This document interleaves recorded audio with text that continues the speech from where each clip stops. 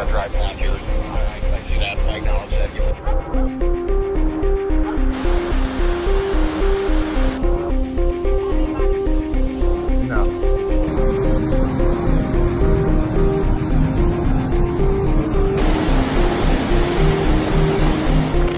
Kentucky is in great case due to a devastating flood.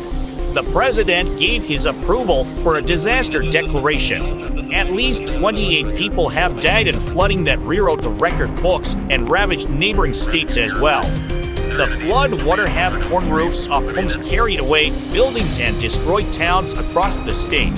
River levels are still high and more flooding is forecasted. The National Guard is working to rescue people trapped by the rising water. In an interview, the Kentucky governor says, "When you see the devastation of this flooding that have carried houses, hundreds of years, if it's not then more, we'll still be finding people sadly in the days." The Biden administration has approved individual aid for those impacted in 5 counties of Kentucky. The flooding has knocked out cell service, running water, and electricity.